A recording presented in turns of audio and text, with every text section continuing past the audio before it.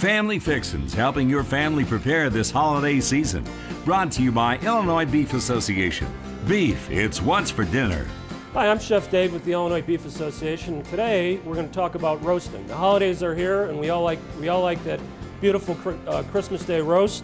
Well, today the roast I'm using is a tri-tip roast, which comes from the bottom sirloin.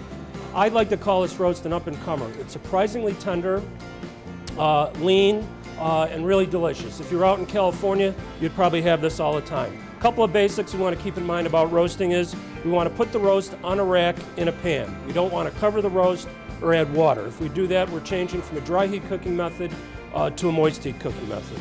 The best way to determine doneness is with a thermometer, and this one here I like because we can stick the probe in, set it to the degree of doneness, and set an alarm, and when it's done, it'll come out. If you don't have this type of thermometer, an instant read thermometer would be just as good. You cannot keep this in the roast. We'd have to check it periodically. We want to cook this in the oven at 425 degrees for about 30 to 40 minutes.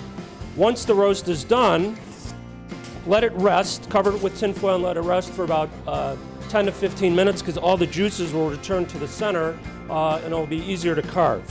And what we want to do when we carve a roast is make sure that we always cut across the grain.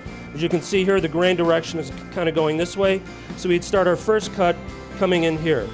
If we want to go to medium rare, we would pull that roast at 135 and let it rest, as I said, for about 10 minutes, and the internal temperature will rise to 145 degrees. And this looks to me like a very beautiful medium rare doneness. And again, it's the tri-tip roast from the bottom sirloin, perfect for the holidays.